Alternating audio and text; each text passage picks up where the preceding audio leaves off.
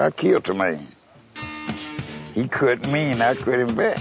I wasn't nobody young man, 18 years old then. He come up there behind me and looking down on me, and that thing I know, he cut at me. I feel like a hot piece of iron when it went in my back. He starved me my spinal just about that far. I left out that chair and carried that chair. When I turned around, he was here. I threw that chair on his head.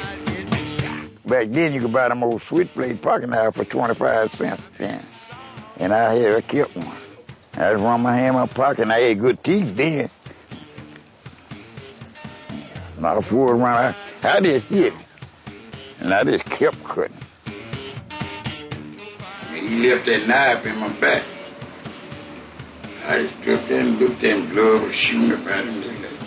I was mad, I didn't give a damn. That time Daddy come up there and told me, come on. Before the police got there, I was gone.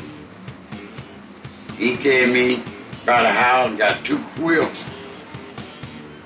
Carried me down there in the ditch, vines and everything, so you couldn't see down in there. And I stayed down there 2 nights and days, to the police. On a chain gang. He gave me one ass whooping over there. There'd be whites on me busting my ass. That goddamn bitch. Yeah, made a good man out of T. Marlowe.